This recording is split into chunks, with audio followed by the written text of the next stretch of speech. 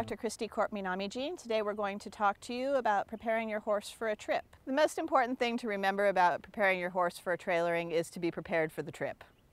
So the first thing you want to do is make sure that your truck and trailer are properly matched. You want to make sure that your truck can both pull and stop the weight of your trailer with the horses. And you want to make sure that your tires are inflated to the correct pressure. It's essential to make sure that your truck and trailer are properly hitched. There are two types of trailer hitches. You've got your bumper pull or you have a gooseneck. You want to make sure that your safety cables are attached. You want to make sure that your lights are properly connected and working. Test everything before you go. Nobody wants to think about a breakdown, but it's important that you have the proper emergency equipment on hand in case you do break down. Have a jack, have a properly inflated spare tire, have all of your fluid levels checked and topped off, and that your truck is in proper working order before you begin the trip.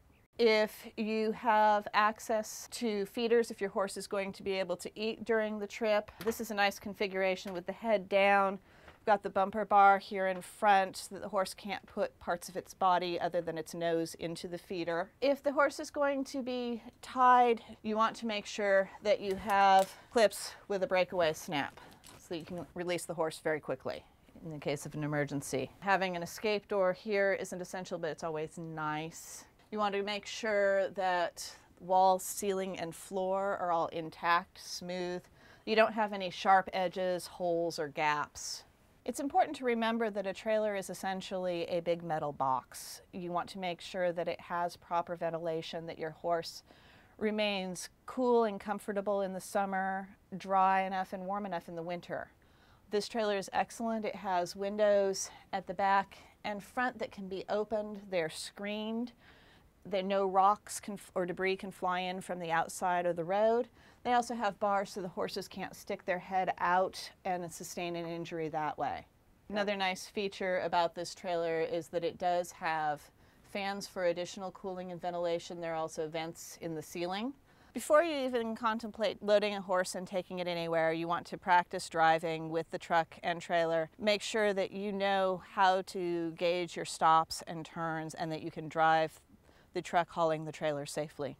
Long before you plan any sort of a trip, make sure that your horse is properly trained to both load and ride safely in the trailer.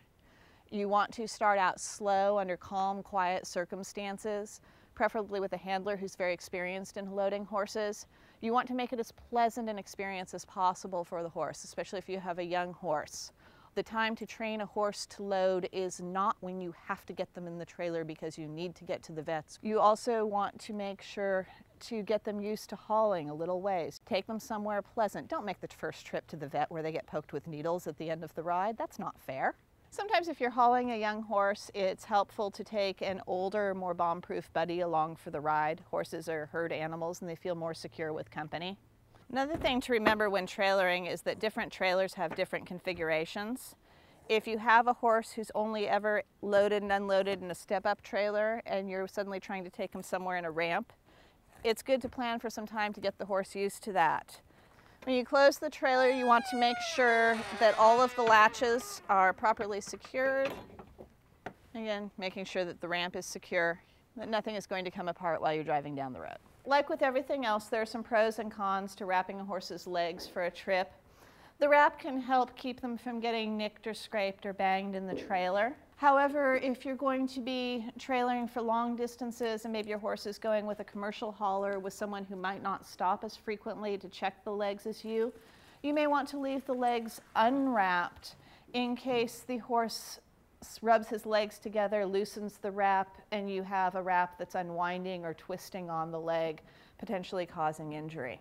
If you're going to be crossing the state lines with your horse, you're going to need to have some blood testing done, and you need a veterinarian to do what's called a health certificate exam. The paperwork they're filling out is called a Certificate of Veterinary Inspection, or a CVI. For most states, the main blood test that you're going to need is called a Coggins test. It's a blood test for a disease known as equine infectious anemia.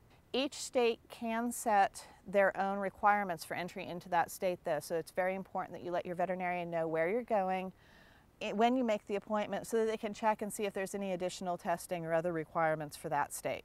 For thehorse.com, I'm Dr. Christy Corp-Minamiji. For more information about traveling with your horse, please talk with your veterinarian or check out thehorse.com.